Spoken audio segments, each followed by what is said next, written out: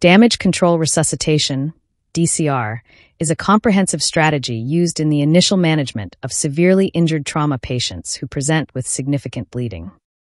The primary goal is to prevent or correct the lethal triad: low body temperature, acidosis, and impaired blood clotting.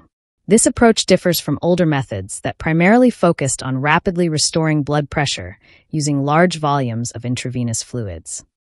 This strategy prioritizes two main actions: early control of bleeding and immediate restoration of the body's ability to clot blood.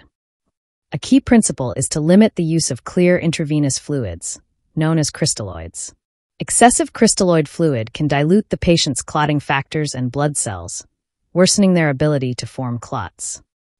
Another important principle is the use of controlled low blood pressure, often referred to as permissive hypotension. This involves targeting a lower systolic blood pressure, typically between 80 and 100 millimeters of mercury, until the source of bleeding can be surgically controlled. An exception is made for patients with head injuries, who may require higher blood pressure to maintain adequate blood flow to the brain.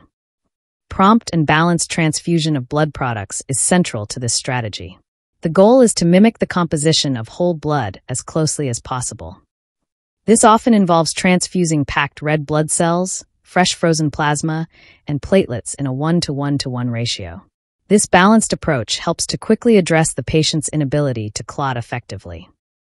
Early administration of tranexamic acid is also recommended. This medication helps to stabilize blood clots and reduce bleeding. Damage control resuscitation is closely linked with damage control surgery. In this surgical approach, the initial operation focuses on immediate, life-saving procedures to stop bleeding and control contamination.